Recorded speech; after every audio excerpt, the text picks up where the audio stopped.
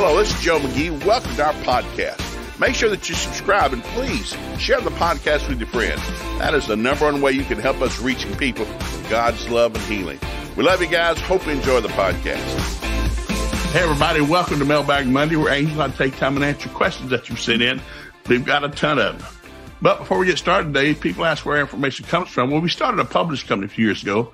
One of the books we published is real good. God Knows How to Raise Your Kids if you don't. It's not a funny title. It's a great title.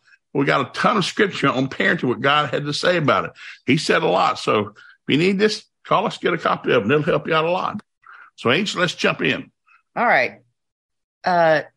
We sent our somewhat normal child to college this past fall. Uh-oh. We are already seeing signs that he is being affected by the secular atmosphere. Yes. Did either of you see your kids change after attending college? And is there a way to combat the effects afterwards?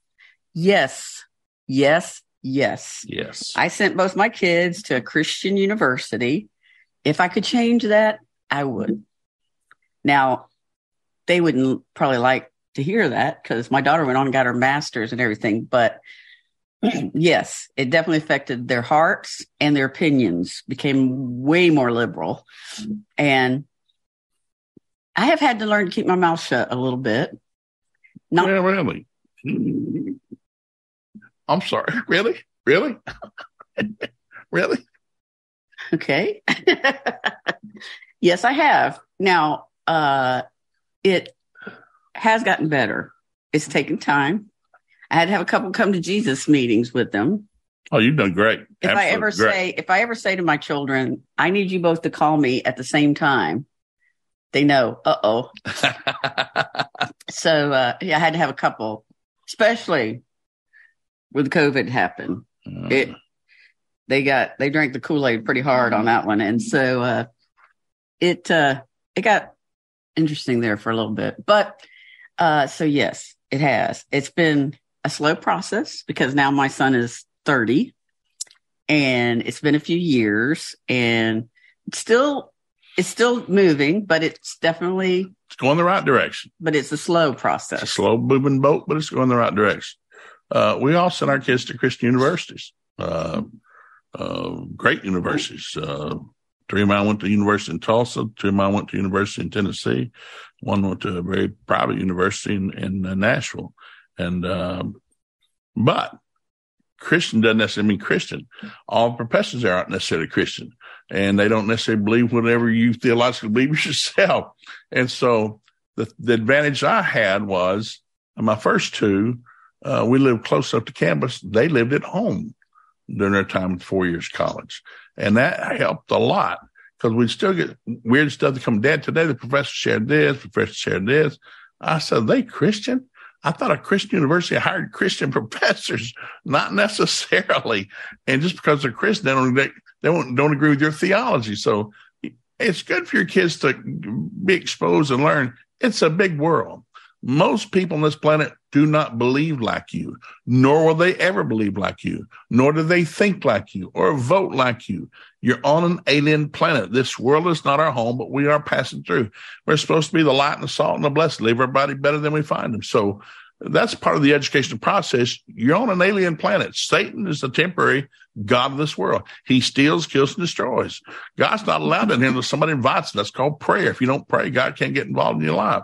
And so it's really good from the experience. So I'm like Angel. If I had to do it over again, I probably would do it different, but I'm very thankful for the experience they got. They learned a lot. And one of the biggest things I would have done different, I probably would have talked to them and prepped them more to be prepared for that. Well, we didn't know. We didn't expect it. No, because I went to the same school and I had a totally different experience. Yes, it changed. But at that time, when I went back many moons ago, it was just a Bible college. And now it's a major university. Yes. So things changed. Yeah, things have changed. So you cannot hibernate with your kids. They're in the world, but they're not of the world. Many of the Jewish parents in Jesus's day, many of the history books recorded, they went to secular schools. Many of the new Christians that just got born again and spirit-filled after Jesus left this planet and his apostles took over and the gospel was spreading like wildfire, 5,000 saved one day, 8,000 others. Many of those Christian parents sent their kids to Roman schools where they learned about Roman religion and Roman gods. And if you read some of the history books, they'd come home and what'd you learn today? I learned about this. But what they said was, many of the conversation and many of the recordings or the writings that we've got, they would say, well, Mom, we know that's not true. We learned this. We made an A on the test, but we know that's not true. There are no gods. There's only one God. There's just one Jesus, one Holy Spirit. So they knew the truth so well. They knew the lie. I tell the story all the time. FBI agents, we were taking a tour of Washington, D.C. one time with the kids. We were touring the U.S. Mint where they make money. Big old building, big brick building. And so they were printing $20 bills that day. We're like 2 floors up, big windows. We're looking down on the floor where they're printing the pallets and pallets of $20 bills.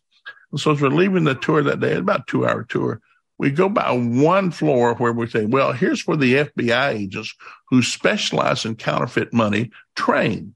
They train here for 6 weeks, becoming experts on counterfeits. But in that 6 weeks, not one time do they ever see a counterfeit bill. All they study are good bills, but their expertise is counterfeit. Well, how do you know a counterfeit bill when you know it? Well, because we know the good so good, we know the bad when we see it because we know it's not good. People spend too much time studying the bad, studying the wrong thing. If you know the good, I know it's good. What is that? That's bad. Do you believe it? No, but I'll make an A on the test. So I give them what they want. I told my kids, give them what they're asking for. You can make an A. Do you believe it? I don't have to believe it. We took the SAT, AC and SAT test. I started giving it every year. I had my kids take it 4 times a year in the 9th grade, 4 times a year in the 10th grade. I wanted to make a high score on the test because you get scholarship money based on the high score.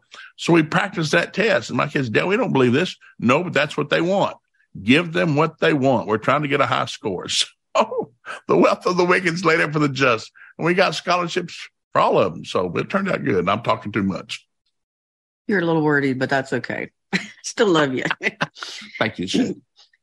Joe, my wife and I don't ride in the car together very much, usually some on the weekends. She says she hates the way I drive, but I also never get into accidents. I admit I'm impatient when the lights turn green. Nothing irritates me more than someone sitting at a green light looking at their phone. Oh, you're the guy that honks behind me all the time. I also drive like I shop fast. Yeah, we love you, brother. We love you. I drive most of the time because Joe is like chicka poka, chicka poka, chicka poka, chicka poka, chicka poka. My son is a driver like that too. And I have to drive with him too. I'm driving the right side and I'm not passing anybody. I don't need to pass anybody. But I could get to the restaurant 30 minutes before. Angel's like the Indy 500. She's never had an accident. She's an incredibly good driver. But most of the time when I'm riding with Angel, I look out the passenger window. I can't look out front. No, he does this.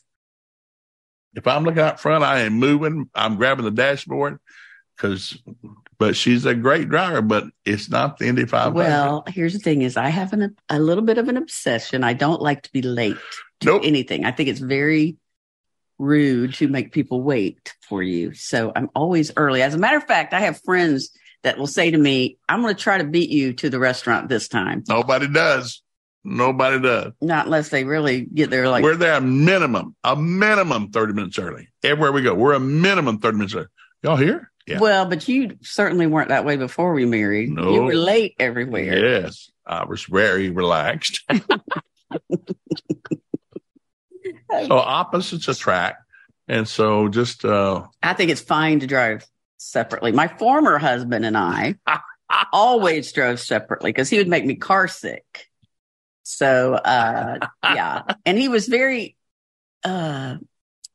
distracted driver. He was not a good driver. He was not a good driver. So I always drove, even if we were going to the same place, we worked at the same church. I would drive separately. Great preacher, not a good driver. Yeah. We all have strengths and weaknesses. So, yeah, just stay in your own car and stay relaxed.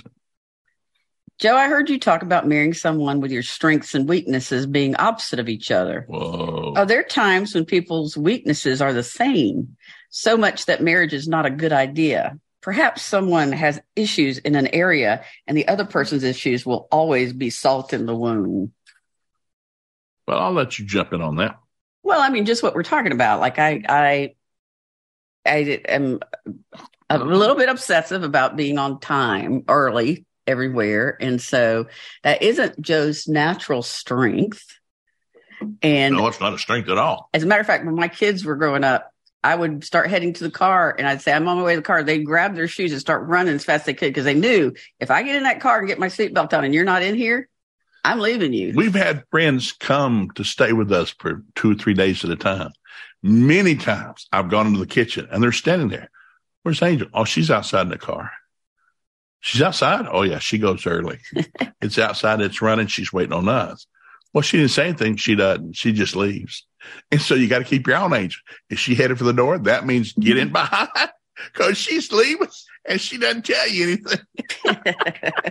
Yeah, so, probably am going to rein that in just a little bit. But it is difficult when both parties, like, have you ever seen a couple where, like, one is a hoarder and then the other one, they tend to attract each other. Oh, yeah. And it's like, I'm the opposite. I'm a purger. I have no attachments. Things are not my thing. There's nothing in our attic, nothing in storage in our house right now. No, I just think, okay, I haven't used it out. And my kids, it would drive them nuts. They'd come home and their toys would be given away and stuff. And they'd be like, what? But, you know, that's so, but it does sometimes happen where you both have the same weaknesses. Yeah. But you're going to have to learn how to amend it.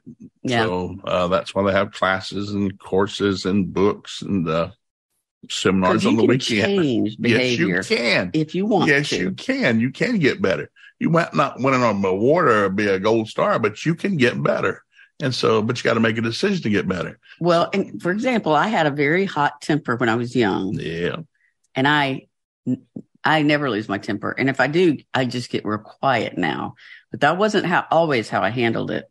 I don't yell or scream, but if I get real quiet, that usually means I need some space right now. Well, 5 years of marriage. Angel, I've been married 5 years. In 5 years, Angel has never raised her voice, never threatened, never yelled, never used bad language. She just gets real calm. But 4 times in our 5 years of marriage, she's done this. That means, Joe, I need some space. Go to your office. And I said, yes, ma'am. I'll be in my office when you need me.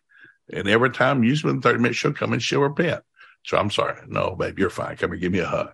And so she's real good. She's learned to control that stuff. So you can change behavior. Yes, you can. And I was raised in a family that was a lot of arguments and fighting. And I didn't want that for my family. I wanted peace. And I determined to change that. And I have. Yes, it was a decision. Yeah. So it can be done. It can be done. But you can't wait on your spouse to change. Nope. You got to decide to change yourself, whether they ever change or not. Right. That's a revelation. We love you guys so much. Thanks for joining us. And join us again next Monday for our Mailbag Mondays. God bless, guys. Be sure to join us Monday, Wednesday, and Friday to hear more of what God can do in your life. It's got a great future for you and your family. We're here to help you get there. Please make sure you visit Joe McGee Ministries on Facebook, YouTube, and Instagram. There you find all of our Friday funny videos and other encouraging resources for you and your family. While you're at it, be sure to visit joemcgee.com. We have all sorts of materials, books, DVDs, you name it, all there to help you, your marriage, and your family succeed.